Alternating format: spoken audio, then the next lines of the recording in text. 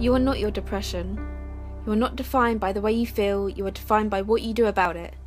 You see, you've adopted this label, I have depression, but you never stopped to think about how to get yourself out of it.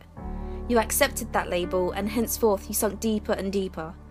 You allowed it to swallow you whole, you let it control you, for all it takes is for you to give up on yourself because you have depression, so therefore you must act depressed, and always be depressed. But that's not the way we are supposed to live. You have to rip that label off, throw it on the floor and tell it, I will not let you control me anymore. Your mind is powerful.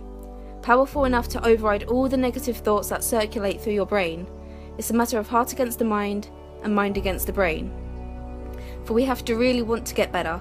If our heart is telling us to be happy, then that's enough to manipulate our mind to work against the brain and not let it control our thoughts and feelings anymore. We have to have the drive, the determination to not let our mental illness define who we are going to be. Our mental illness is only a part of us. It is not what our entire life is revolved around, so we shouldn't treat it like it is. For I know there are days where it feels like that's all you'll ever feel, or all you'll ever be, but I can promise you that despite the bad days and the consistent struggles, you are not your depression. You are something much more than that.